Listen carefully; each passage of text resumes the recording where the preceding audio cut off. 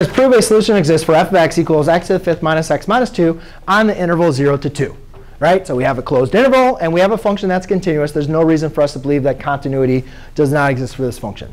So the main important thing is, again, by looking at the IVT, guys, if we have some negative value, we have some positive value, it's on a closed interval, right? And we know the function is continuous. Doesn't matter what the function is. Well, it can't go under itself. But eventually, to get to positive, it has to cross. We're not looking for this value. We just want to show that it exists. But if you're going from a negative to a positive or from a positive to a negative, you're going to have to cross that x-axis, right? And the IVT proves that all those values exist on that closed interval as long as the function is continuous.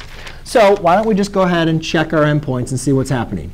So f of 0 equals 0 to the fifth minus 0 minus 2, which equals negative 2. Okay? And sometimes you don't have, sometimes you might have to check other values within the closed interval. Change it up. Now let's check f of 2. 2 to the fifth minus 2 minus 2. 2 to the fifth is 32. Minus 2 is 30. Minus 2 is 28. Oh. So, let's kind of like look at this. At 0, we're at negative 2. At 2, we're at 28.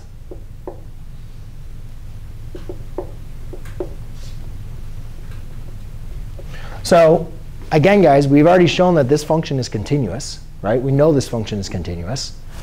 And we have it on a closed interval. So we know somewhere it crosses. Do we know where? No, but we could use technology to find out. But that's not what it's asking. It's just saying prove something exists. So again, the IVT tells us that between two values on a closed interval, a continuous function, all the values in between exist. So there is some value that exists where f of x is equal to 0. Okay? And the way that we're going to write that is, we'll write it just like this. Since f of 1 is less than or equal to 0, which is less than or equal to f of 2, right? f of 0 is equal to negative 2. f of 2 is equal to positive 28. 0 is in between. Agreed? And since f of x is continuous on the interval 0, 2. OK? So do you guys agree how we've kind of set everything up? We've got everything necessary that we need for the IVT. We have continuity, right? We have a closed interval.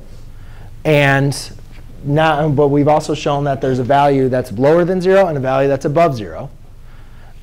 So therefore, then we could say by the IVT,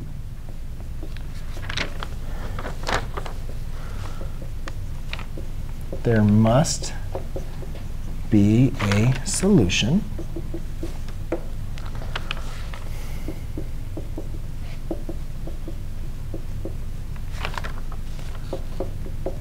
Now, I'm not going to enclose that because we already know the solution doesn't occur. We already know the solution doesn't occur at 0 and 2, right? 0 is at negative 2. 2 is at 28. So we know those are not the solutions. But at any point after that, or outside of those two values, a solution has to occur because of the IVT. OK? Yes? What does IVT stand for? That's exactly what I was going to write down next.